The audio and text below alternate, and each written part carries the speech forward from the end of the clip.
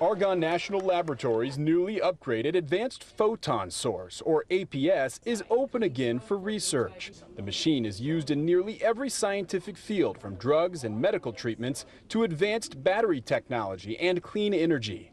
You are driving history-altering innovation right here in our home state of Illinois. The Advanced Photon Source features a ring so large, Wrigley Field in its entirety can fit inside.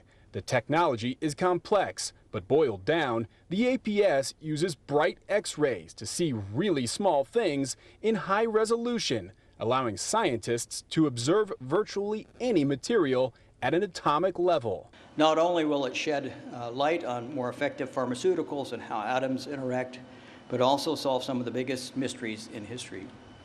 The original APS examined moon rocks, T-Rex bones, and mummies. The director of the upgraded Argonne says the Advanced Photon Source is one of 5 in the world and is by far the most advanced. The project cost $815 million, the funding coming from the U.S. Department of Energy via taxpayer money. The impact of this facility is just off the charts.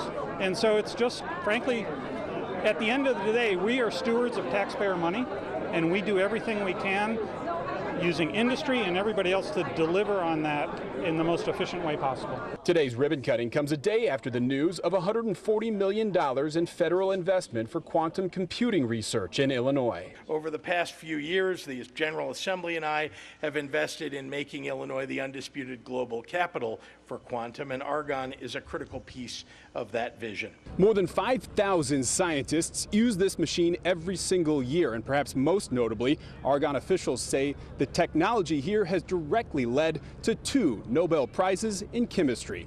Watch breaking news on YouTube. Subscribe to ABC7 Chicago Eyewitness News.